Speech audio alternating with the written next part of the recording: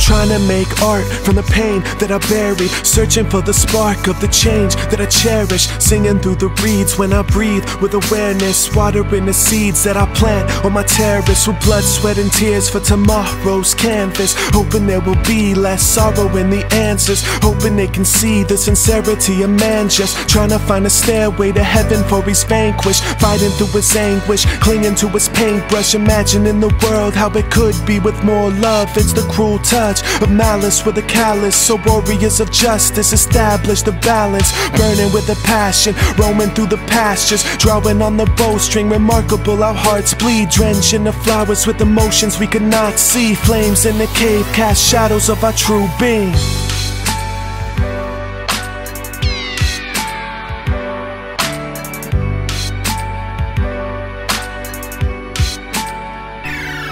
With this candle in my heart, I can see the scars, I can feel the loss of the stars that died. With tears in the jars to save my pain, I feel the stain but can't drink no more. I wait for morning to recall the love that's always never far. In the caves of light I find a home and a peace of mind to call my own. Here reverberate, elevate to higher planes. Darkness illuminates, shed rays within the space, entering the fluid state, temple of the truest faith. No hand, no pencil could sketch a trace.